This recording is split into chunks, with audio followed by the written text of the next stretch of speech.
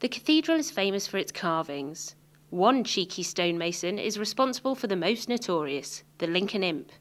He even has his own legend. Once upon a time there were two imps who loved to make mischief, and they came to Lincoln riding on the wind, and they saw the cathedral, and one of them was a bit braver than the other, and he thought, I'm going to go in there and have some fun.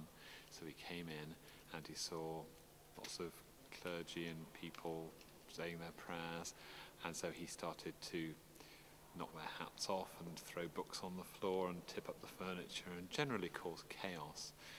Then he thought, well, this is all very well, but there must be some more fun I can have here. So he went up into the roof and he found this magnificent row of stone-carved angels, which this angel choir is called after.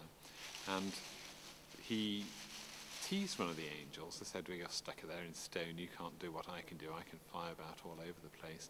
And suddenly he found that he'd been turned to stone as well and condemned to sit at the top of one of these pillars forevermore. And so there he's been to this very day. And the other imp, who is not brave enough to come into the cathedral, has been waiting outside with the wind ever since. And so when you go out of the cathedral into the Minster yard, you find the wind still blowing there to this very day. But the imp has only been an icon for 100 or so years. Well, it was first made popular by the Lincoln jeweller James Usher, who made brooches and other souvenirs for visitors to take away with them based on the Lincoln Imp.